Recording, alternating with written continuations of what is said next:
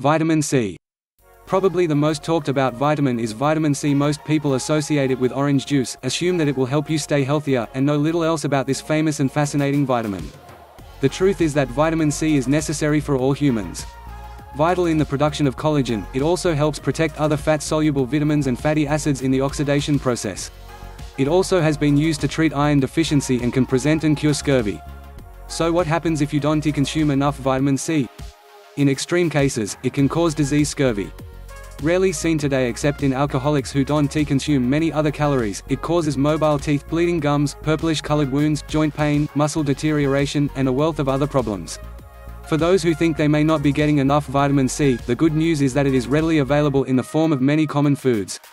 If you enjoy fruit, you can snack on a lime, grapefruit, orange, or other citrus fruits. If you are in the mood for veggies, a green pepper, potato, or tomato are among those boasting lots of this important vitamin.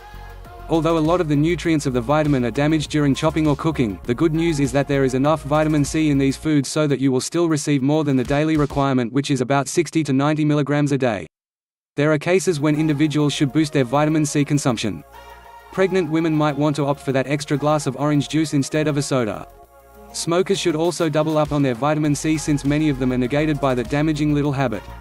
If you are very picky about what you consume, you may want to take a vitamin C supplement as a part of your diet.